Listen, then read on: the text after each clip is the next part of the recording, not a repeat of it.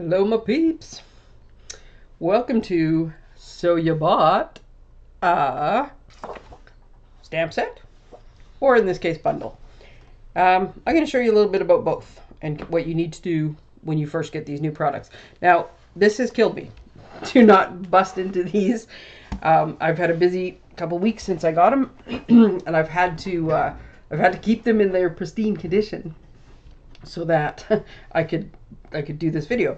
But normally when I get one, I crack into it and I start using it, and it's hard to not do that. But there are a few things you should really keep in mind and check for when you first get a bundle, even if you don't have the chance to use it right away, because then that way if there's anything wrong, not just because there's a return policy with Stampin' Up! Of 90 days, but if what you get is faulty and there's a limited time on when you can replace it, a paper pumpkin kit, there's only so many available, and after a certain point they release what's left. Or maybe there's not any at all. A catalog releases, there's usually lots of stock. If it's close to the end of when the catalog releases, when things go on sale and you buy a lot of stuff on a good deal, well, they're going to run out of stock or they're going to end the catalog. And a lot of the stuff, when they're done with it, they package it up and they donate it. Like, it doesn't just sit on shelves somewhere like it does in our houses. So you want to make sure you do it in a timely manner so that if you do need a replacement, it's actually available. Like, you can still get one. Okay, so I'm going to show you two things. I'm going to show you the stamp set, and then I'm going to show you a different one with the bundle just to show you different stuff. This stamp set is a red rubber stamp set, a cling stamp set. And they come like this in their nice little case. And they'll come with a separate set of labels and the stamps themselves. Now, I know we've had many iterations of this over the years. When they first came out with the red rubber, they were attached to wooden blocks. Then they came out with the clear mount ones, which had a different kind of sticky adhesive to them. And they were meant to go on, you guessed it, clear blocks, hence clear mount. And I know I have some of my older stamp sets that I still keep that I stopped putting the stickers on because the stickers would lose like their adherability, and they wouldn't stay on very well. And so they stayed on better if you just stuck them on with this stuff. Then they sometimes I would also just put glue, like the two-way glue on the back that would dry quickly and just stay a little bit tacky. But then that made the blocks really dirty. They have since come up with the cling film, and this is a few years old now. And it's a different kind of sticky that goes on the back of the clear mount blocks. So if you did not in the past put your labels on for all the different reasons, you want to do it with this one. Now, one of the first things you want to do when you get a red rubber stamp set, though, is look at the stamps and see where they're pushed out. And if you need to, if it makes it easier, pop them out. I will say, because I'm going to turf mine in the garbage, but I know some people who keep these. They peel off the back, stick it inside their stamp set, so that and then the stamps just pop out, so that this way they know if a stamp is missing. Some of them just keep it in here and just keep it loose and just kind of put them back in again like this. And then that way, if you pop out a stamp, and it's not as big a deal on obviously something that big, but if you pop this little thanks, I think it says thanks, yep, thanks out, like this, and you're going to put your stamp set away later, and you didn't have anything around it, are you going to notice this tiny little stamp is missing? Well, you sure do on here, like when you keep it like this. So that is not how I do it, but I do know some people who do. And I like to rearrange mine, and I put them in a certain order, so I like mine my way. But yes, I will pop mine all out eventually. So one of the things you want to do, though, is you want to check and make sure that the stamped edge, so this raised little edge here, is not too close to the edge here, or worst case scenario, cut off. So these are all printed out, and then a machine, they run through a machine and they get like die cut. They get cut as they go through the machine. So if anything happens, if this thing, glitches on the conveyor belt or something goes or whatever, gets a little, bangs it or whatever, hits a bump in the road and it gets nicked a little sideways, it could easily cut this off. Well, that's going to affect your stamping image. So you just kind of want to look, ideally, you want them very like centered with like an equal amount around. that's less about quality and more about just being able to tell where the stamp is. Because when you're looking at it this way, right? And you do have a sticker on, so you know which way's up and stuff. That looks like a car right now. But if your stamp set is like really low to one edge, then you have to remember that when, well, most time you can look first. That's what I suggest. But you don't want to be too close to an edge.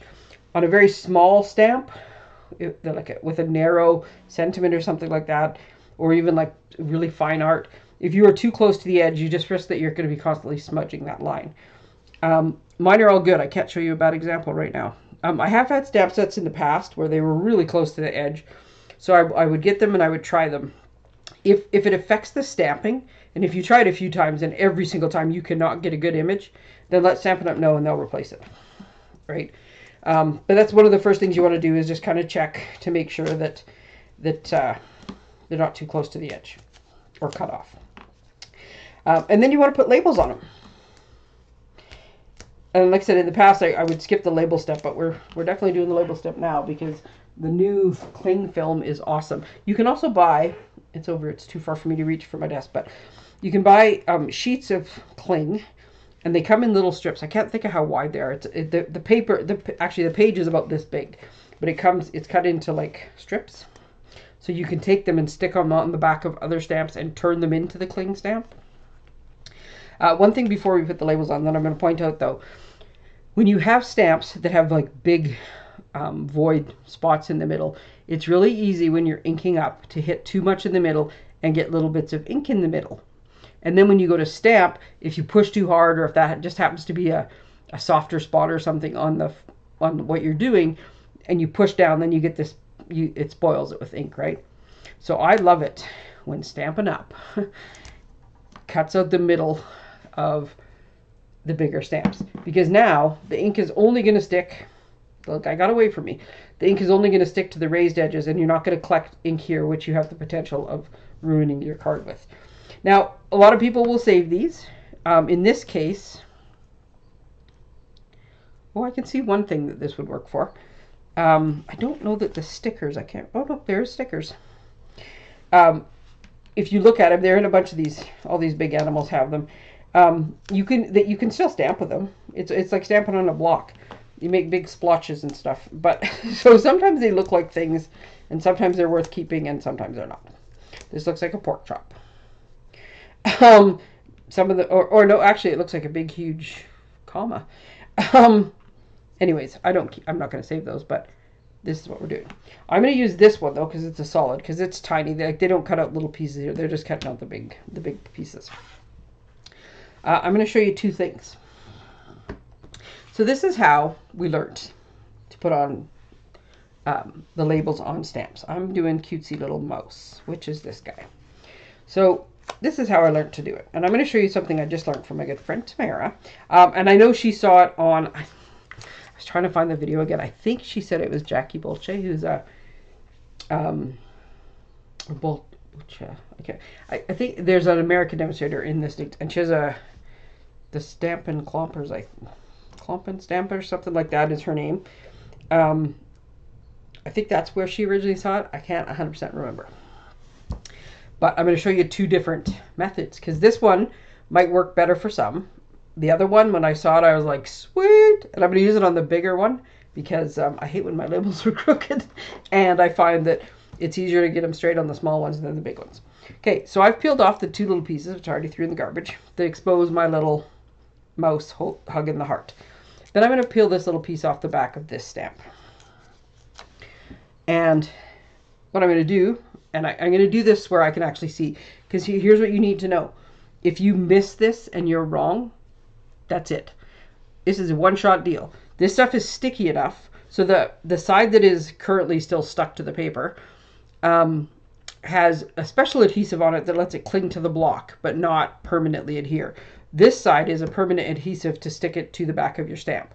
If you try to pull this off once you get it on, you're going to end up ripping the foam, which will eventually affect the quality of the stamp. If the foam starts to break down, you won't have nice solid pieces, so don't do that. It is what it is. However you get it on, that's how you get it on. So I'm going to actually look, because I only got one shot at this. So what I'm doing is I'm lining up the feet first, because there's two very distinctive notches. And then I'm going to go And I'm going to line up the head and the ears, and then I got the tail. So I've got it enough in this little outline as much as I can. Now I'm going to push it down to pick it up, and then you can just peel your stamp off.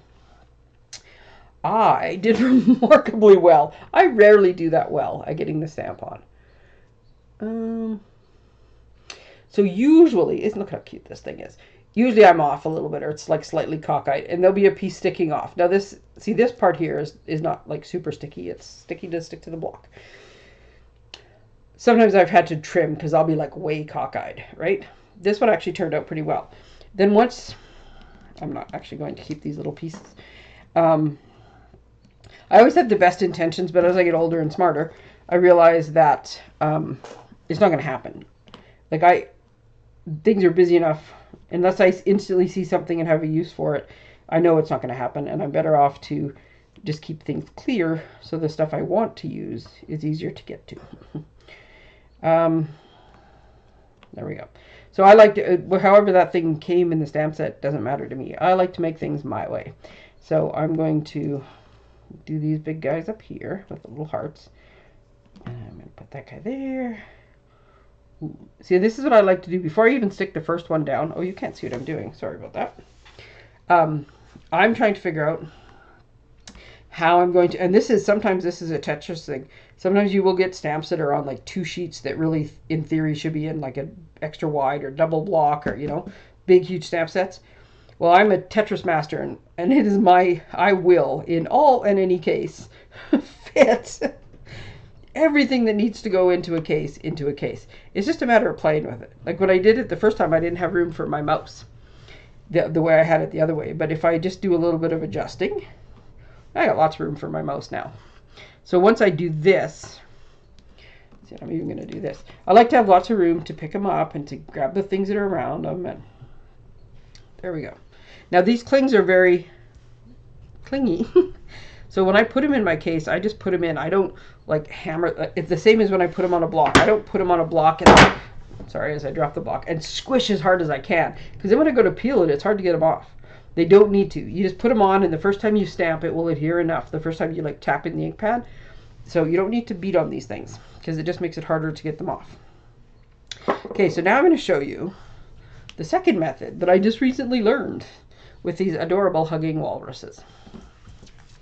So I'm going to peel off the save labels, and this is if you were wondering, those little throwaway pieces, the little insides. There is actual labels that go with them because they are cut out. So you could put cling on the back of those little blocks and turn them into things.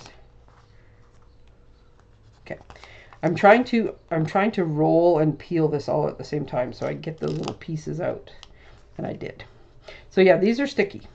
This is what goes to the block. That's sticky. I don't want everything stuck to everything. Okay. Now this is what you have to remember. If I was going to put this on, oh, I'm going to peel it back off of here too because it doesn't matter at this point. Just once you've peeled it off, this is like, it's not sticky, but it's clingy. It's staticky enough that if you drop this in dust or little bits of paper, you'll probably end up with chunks on it. And then when you go to push, you won't have an even push. So keep it clean and dry once you peel that paper off. So I'm going to peel this paper off, and I'm going to stick it like this, right? Straight onto this stamp. So keep that in mind, because I'm going to turn this over. Actually, the contrast on my desk is good. So I'm going to turn this over to put the sticker on it. So just keep in mind that if I've turned this over, that I have to turn this over, right? So I want this side of the sticker stuck to my block. So what I'm going to do is I'm going to very carefully roll my piece of paper just enough to get a teeny little bit of the corner. I'm going to peel this label up, and I've already pre-picked a block that's big enough. And it does not matter if this is crooked or straight. What matters is that you touch it as little as possible and get the entire sticker on the block. So I've now got my sticker on the block. Now this is I was going to say it's upside down, but upside down is not the right word. This is how this sticker is, right? I've got the sticker like this. So I picked it straight up so that the upside that goes on here is still up and just laid it down on the block. So now I'm going to turn my block over, and again, my head might get in the way here, and I'm going to go like this, and I'm going to line up the edge of my sticker on the edge of my stamp set and make sure everything is good. And then I'm just going to put my block down, and I'm going to pick my stamp up. And there you go. Now, that's genius. Whoever rationed that out, that's genius. And I rushed a little bit because I was all excited about showing you the result. And you'll see, maybe, that I'm just a little bit off on this edge, right? So I have adhesive scissors because this thing is sticky. I can take like this. And I mean, neither one of them is foolproof. They're all as good as your eyes and your steadiness. But you want to put labels on the back because it is much easier to see what you're doing. And there's just a couple different methods, and one of them is going to work better for you. Maybe there's a third method. If somebody's got a third method, by all means, show me. Okay, so now we have the slightly clingy part here, we have the permanent part here, and we have it mounted. So now when we go to put it on our block, and again, like I said, I just put it on like this, tap, tap, tap in the ink, push it down and back up without ever cramming it onto this block. They do tend to stick quite well to the block. And what I found, and I try to remember to tell people at class, it's the same if you push too hard into your into your stamp case, is I always go lower right. I don't know why, it's whatever works for you, but for me, lower right is always the corner that I've loosened. So I always pick the same one. I've never found that it affects my stamping, because what I'm doing is, if I'm roughing up a corner, it's where it sticks to the block, not the part with the rubber. But I don't ever want to mangle it too much that I'm going to affect the quality. But sometimes if this gets pushed down too hard and it gets like really stuck to the block, you can use your nail, you can use your little pokey tool, and just to kind of pry up one corner. I always make it the same corner, because that way if somebody's looking, then you tell them lower right is always the easiest corner to lift off the block, right? And then you can lift it up. And again, when I put it back in my block, or in my case, I just put it down like this, and I make one little, and where I do poke it is in the middle, not along the edges, because I want the edges to come up easy, right? So I poke in the middle. Same as when I put it on my block, I poke in the middle. Okay? And then it's easier to pick back up again to use the next time I want to use it. So now I'm going to do that. I'm not going to do that right now, but I'm going to do that with all of my stamps. Sorry, that was off screen. I'm going to do that with all of my stamps in the stamp set. And this is how I like to do it, right? I like to have all my sentiments together, and I like to have my images all together. Now, this is not 100% going to work, but because when I flip this over, you're going to see why. But when you do this, so you get to see this image, you also, when you flip it over, it's not, because mine's not finished, but you can also, if you grab it this way, you'll also be able to see the exact image on the stamp, or what all the sentiments say. But anyways, that's what you want to do. You want to take those, and you want to do that. So biggest thing on red rubber, like I said, check the edges, make sure it's good. Now, the other kind of stamp sets that we have are the photopolymer. And this one, it's funny. You know how, if you're in a niche group of somebody, you get excited about certain things, or things are controversy about certain things. This is the photopolymer. And in recent years, Stampin' Up! Has now, with the photopolymer, they used to print on the, there's two pieces of plastic here. There's a really thin film, and there's a thicker, like, window sheet type. Well, on the thicker piece, they used to pre-print, like they would print all of this on this piece of plastic. So if you wanted to know what the stamp sets look like, you could look at this plastic piece. So if you put them in a case, like I used to take this plastic piece out and stick them in the back of the case, so that I could track and make sure I had all my stamps, but also so I could see what the stamps look like. Because sometimes you could look at this and you can go, what does that one say? But if you look at the black printing, it was much easier. So here's the thing. When I get a new photopolymer stamp set, I take off the little thin filmy piece and I put it in the garbage. I know, that's not even the more controversial part.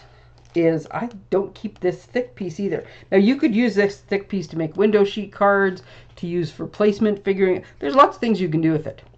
I don't. So, and some people will get their photopolymer stamp sets and keep them on the sheet with the cover over top of it in the case. Okay, that's an option too. That's not what I do. I was doing this as I was talking, and I don't know if you noticed. The one thing you want to keep in mind with photopolymer, excuse me, is some stamps are pretty easy, right? This one says Newsflash.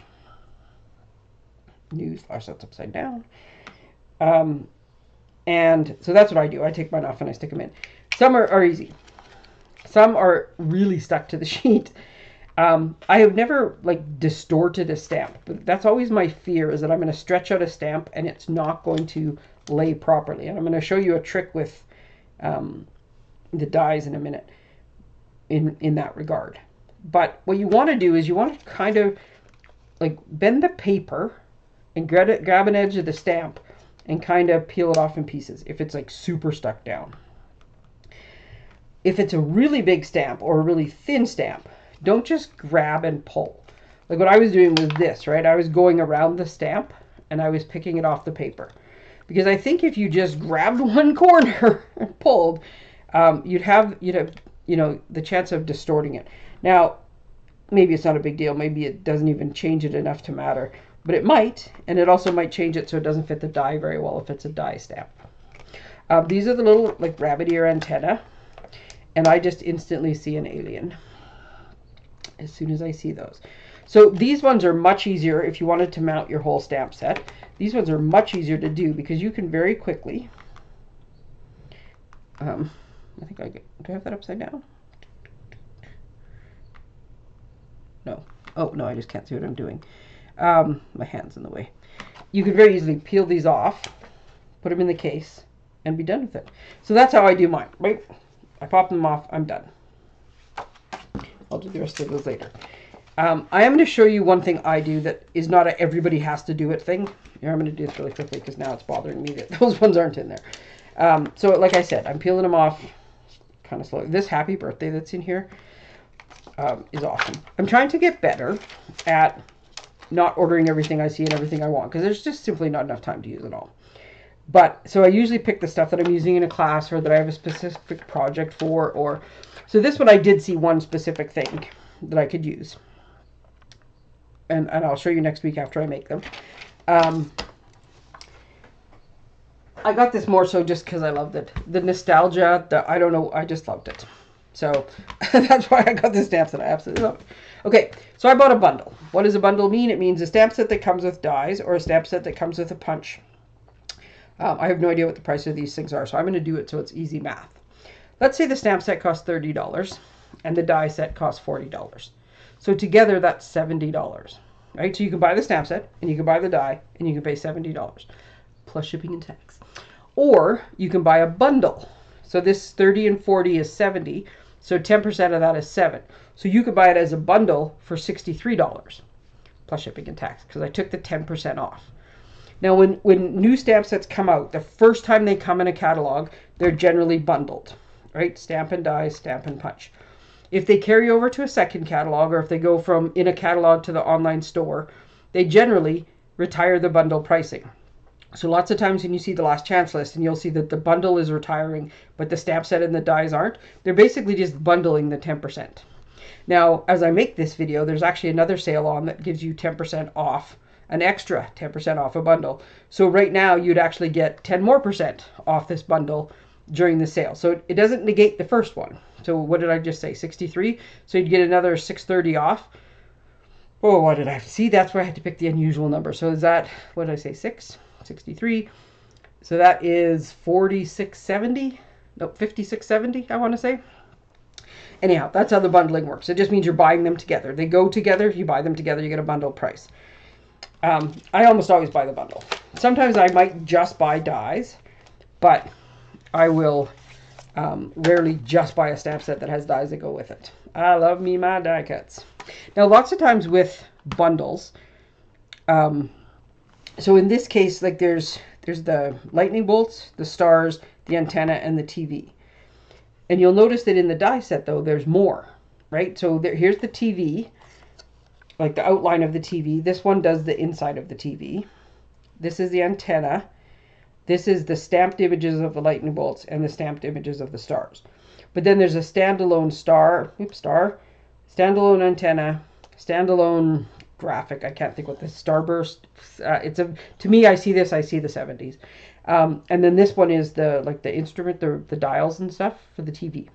So usually when they pair them, there's extra stand. Oh, and this is the color thing that used to be at the end of the night. The color thing that goes on there, which I think is also will just make cool cards. So there's extra things that go on here versus just in the bundle. Now I will tell you that I buy these sheets of magnet. And actually, because I still have some left in the original packaging, I can show you that. So this is magical. I'm like not a spokesman or get an endorsement or anything like that. I looked on Amazon. There's lots of different ones you can get. There's lots of different sizes you can get. Do what works for you. I did try little thin strips at first, and I would put like a couple strips across. But definitely will use less magnet, but definitely works better with a full sheet than that ever did. So these are 8 by 10. I cut it a 1-inch strip off, and then I cut them in half this way, making 2 5 by 7 sheets. That's what I do with mine. The 5 by 7 sheets I keep in here. So when I get a new one, I can just grab one of these little things that I've pre-cut. 5 by 7 is the perfect size to go inside a stamp case. These ones are adhesive. The thing I noticed with the little strips, yes, they're adhesive, but I found that the pull of the dies, or I don't know what it was, would pull them off all the time. And then I would put extra tear and tape on, and that would eventually pull off. I noticed with this one, this is not super adhesive, because I can pull this thing off if I wanted to. It's not super adhesive, but it's enough that they stay on.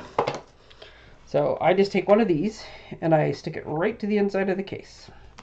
So generally when I sell them, I just leave them like this and just get a new case for the next one and buy more magnets. I do keep the folder. I have a little box where I keep all these folders so that if I was, for some reason, selling just part of it, I could just take out the part that I needed. But also when I sell these, like I will take this and I'll just stick it with the case so you get the case. So that because I do know people that keep them separate. They keep them like this. They put a little label on the top that says what this is. Put them in a little box so you can like flip through them. I know people keep their dies in binders. I know people keep dies on magnet boards, especially the more common like shapes and stuff. They'll do that. This, when you get your dies, they're stuck to a piece of cardstock, or well, just cardboard, I guess. And then there's also this. So really the only thing I look at my dies, I've never had one, but I guess there's the same thing. Just kind of give them a quick once over and make sure that all the edges are like intact, that nothing's been bent or chipped. If you accidentally overlap your dies, you'll notice that you can cut into the die and you can take a chunk out or bend it or stuff. So, I mean, these are not indestructible, but I find they rarely are a problem. The one thing I do always check though, because they're just little pieces stuck to this little bit of cardboard, is when you look at your sheet, and I should have showed you that for the stamps as well. It said down here, quantity 10, right? I don't know if I can make that focus. It's pretty small and it's fairly pale. There we go, quantity 10. So one of the things I do is I take this little tune-in sheet, I flip my case over, and I sort of hyperextend it, make it go backwards, so that I can fit this in. And I take the little piece with the die. This is just telling me how to put stickers on something. Well, I already put stickers on, and I know how, so I don't need to see that piece. And I take my little sheet for my dies, and I stick it on this half. So I now have the sheet for the stamps and the sheet for the dies. Because I have no way of knowing. I have seen other people who will put a sheet in so that they know what goes with their dies. Or, and I don't know if you could do it on magnet. I haven't figured out what you could trace with yet. But I know the two gents from Britain, he takes his card, just to give you other ideas, he takes his card when he first gets it, and he traces all his dies. So he keeps them on the card. Oops. He probably does this better than I do. And sometimes getting them back in the same place is tricky. So this would, oops. I'm only going to do a little bit, and I'm going really fast. So every time I round one side, I tend to screw it up. The other sides seem to be good. So anyways, this is what he does. And I can tell you, as soon as I saw this, I instantly thought of my dad. Because when we were kids, he had this massive tool chest that he built in the garage that would like open up. It had wheels and it would open up. And he had all of the wrenches and all of the saws and all of the pliers and everything. All had a special place in there and a hook. And he had traced around every one of them in like black marker. So if you took one out, you could instantly look and see that it was missing or where to put it back. Anyways, so that's one way to know, and you'll see in a second what happens. I haven't figured out how to do that here, but because when they're all stuck on a magnet, if I've done a class or I've done a big project and I have like the crafter map everywhere, I will flip to the back and I will look and I will say 10, and I will make sure that I count that I have 10 before I move on. So here's what you want to know. There's 2 strips of adhesive going down the middle. Bend the cardboard, not the die. I find they pop off fairly easy every now and again. Like this one's going to be harder to get off because there's so much of it stuck to the adhesive. This one, there's like hardly any. And then again, I like to arrange my stuff. Sometimes I arrange them so they match the stamp set. But in this case, the TV is upside down, so I don't know why. But no, I'm not doing that. I try to lay them out flat, but in this case, this makes sense to put that one in there. So this is, yeah, this is how the dies are working. If you were matching, this is a standalone die, but if you see on the stamped image, you can see that there is one there. And that was the turn it on and off in volume and the channel, and this is the little speaker piece. Now, the reason I try not to like double up on my dies is because I find if I've taken one out, I knock the other one, and I knock this one, and I prefer just to have them all flat. So if there's enough room, like depending how many dies came in the stamp case, then I like to put them out separate. If not, then I start to double them up. So I've got 1, 2, 3, 4. And I do, as I put them out, I do kind of group them, the things that go together. Okay, see, and this is what I do. And I do this every time, just legit on my own too, because I lose track so much. 1, 2, 3, 4, 5, 6, 7, 8, 9, 10. Make sure I have all the dies. And in this case, I got lots of room on this piece, so I'm just going to leave them like that. Now you see what happens though when I trace them first. So now if I was at a class or doing this and I had everything in here, but I could see, I gotta stick something back on here.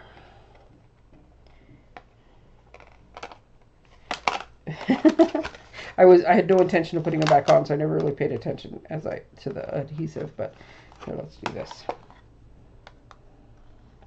So if I was doing this, the trick is, as I try to push down one, I pop the other. This is why I don't do this way, I can tell you. So anyways, let's say this is it. So I'm looking at my class and I look and I see this because I bent my cardboard so nothing's flat anymore and it won't stick. And I'm like, oh, wait a minute, I'm missing one. See, because there's an empty outline. So if you're prone to losing your dies, or if you do keep them on the cardboard, that's a good idea because it will help you keep them in track. I, on the other hand, do not. I put this in the recycle. So there we go. Now, one last trick I'm going to show you. It's not so much a trick as a technique to get a better stamped image. So we're going to use the TV. I don't know if I can, here. Well, let's just see. Let's just see. Sometimes, whenever I try to show you, don't do this because it never works out right. It always works out right. But I'm just going to do this. So I'm just going to, and I literally am just picking it up and laying it down. I am doing nothing else. I am going to, however, get an actual piece of cardstock to stamp on because it's going to be too hard to see otherwise. Okay. So this is another one. Remember how I said with the animals? This is another one where this is cut out because generally this would be wood or wood paneling on the TV, and this would be like a more of a gray screen, so it would be 2 different colors. But having this cleared off, actually that reminds me of something else I wanted to tell you, so I'm going to do that first. Or having this cut out means you're not going to get ink in here that you're going to put onto your card.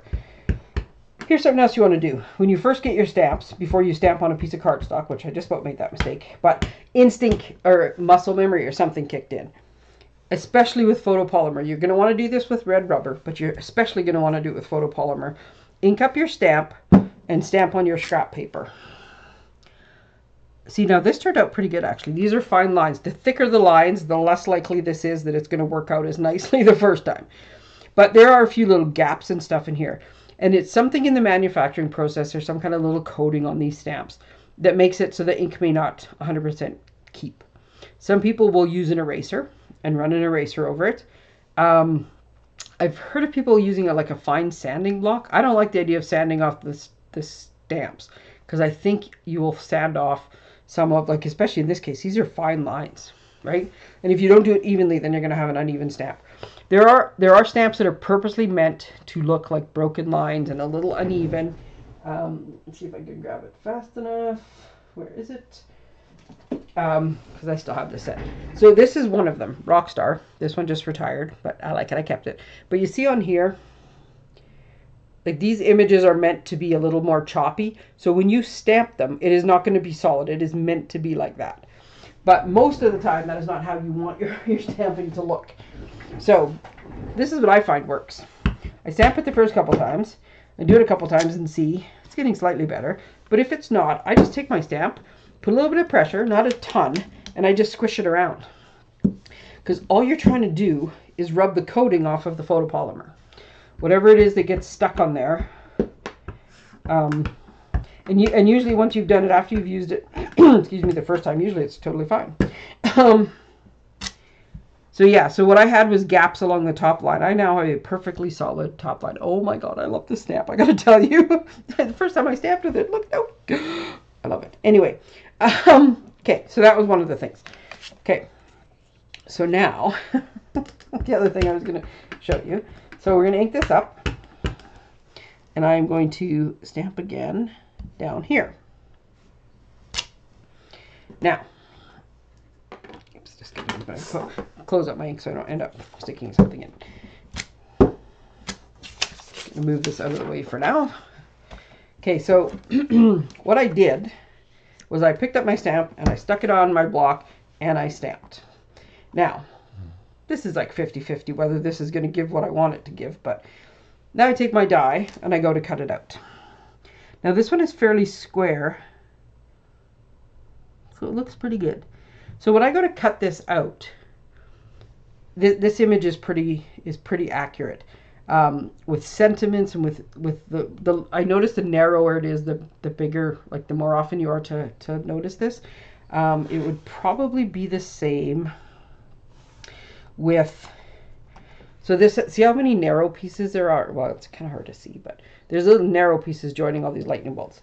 So this is another one of those ones where, maybe we'll try it instead. So I've just pulled it off the stamp set and I'm putting it on my block. Okay. And now I'm going to stamp it. See, this is a solid one, so yeah, see, this one's easier to see. There's little holes, right? It didn't stamp very solid because it's the first time it's been stamped. But I bet you when I give it a little squish, and then now I have all solid images. Oh, you can't see this, can you? Ta-da! Okay, so I'm going to stamp this one now. Right there. And I felt it like wiggle a little bit because this is such a like spread out stamp. I felt it wiggle a little bit when I put it down there. Okay, so now I'm going to take this die and I am going to put it over top. Oh, there we go. See, now I got what I was looking for. So this die is pretty big and solid. Not to say it couldn't happen, but that one's pretty big and solid, so I I didn't get what I was expecting from. But this one I did. When I line this die up, or try to, do you notice how I can't quite, I got those two, but this one's a little bit off. So I've obviously stretched the stamp, putting it on the block somewhere. Because in order to perfectly line up two of them, my other one is not lined up, right? And I mean, I didn't intentionally do that. But this is, like I said, it's such a flimsy thing. It's got little joining pieces, and it would be very easy to stretch it out. So here's what you want to do. Here's your trick for if you have one, and maybe you've stamped it and you go to die cut it and it just doesn't line up. It's crooked, the flower, there's something. You just like, what is going on here?